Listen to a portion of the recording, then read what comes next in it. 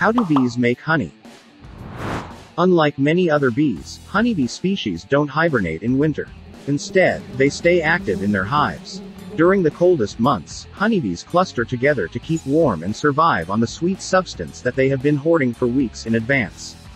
That substance is honey. All of the bees in a hive benefit from the honey haul, but the job of honey production lies with the female worker bees, according to biologists at Arizona State University.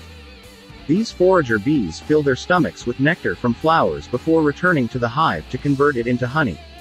Male honeybees, which make up about 10% of the hive population, spend their lives eating this honey, before leaving the hive to mate. There are many factors that determine how much honey a single bee colony will need to produce for a winter period. It depends on the climate where the bees live, how much ventilation the hive has, the number and kind of bees in the hive. Honeybees will continue to make honey until every cell in their hive is full. When produced, honey is very long-lasting. Honeybees reduce the water content in honey and add sugar, which greatly limits the ability of bacteria and other microorganisms to grow in it and spoil it. Before nectar becomes honey, it enters a bee's stomach. An enzyme in bees' stomachs, called glucose oxidase, breaks down the nectar and helps produce the honey. Honeybee anatomy. A honeybee's anatomy is adapted to collect and transfer honey. In hive production, a bee may need to visit over 1,000 flowers before its honey stomach is completely full.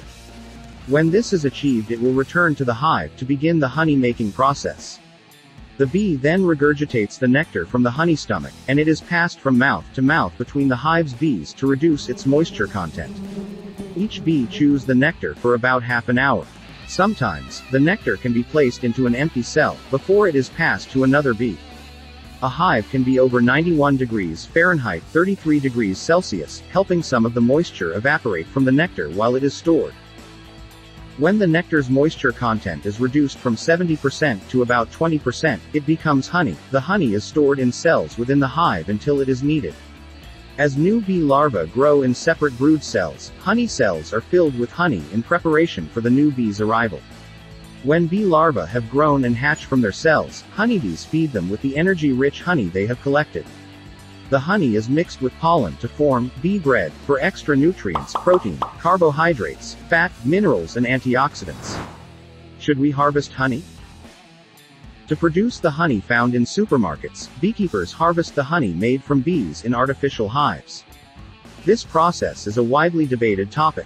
How does keeping bees impact honey production, the environment and the bees themselves? Bees can produce more honey than they need to sustain their colony over the winter period. So, many beekeepers believe that using the excess for human benefit causes little harm to the bees' welfare. Others claim that the bees are overworked as they have to make up extra volumes of honey to replace what's taken. In addition, when bees' honey is taken and replaced with a sugar alternative, bees aren't getting the same nutrition as wild honeybees. As bees search for nectar, hairs on their bodies brush flowers and pick up pollen. When flying between plants, the bees transfer the pollen and help flower species to reproduce. This is why it is beneficial to protect bee populations. Harvesting honeybees increases the number of bees in an area, but because these domesticated bees compete with other native bee species, flower resources become limited and can eventually cause other bee species to die out. Different bee species target specific flowers, and so a balance of honeybees and other species is essential in the long-term survival of plant and insect species. Honeybees are amazing insects for many reasons. Their complex social life, along with their elaborate foraging mechanisms, allows them to stand out among other bees. Though they may be viewed as pests in the eyes of many, honeybees should be appreciated for all that they do to keep our ecosystem running. Next time you try to swat a honeybee, remember where your honey is coming from. And if you learned something in this video, don't forget to hit that like button and share with your friends, and don't forget to subscribe for more updates.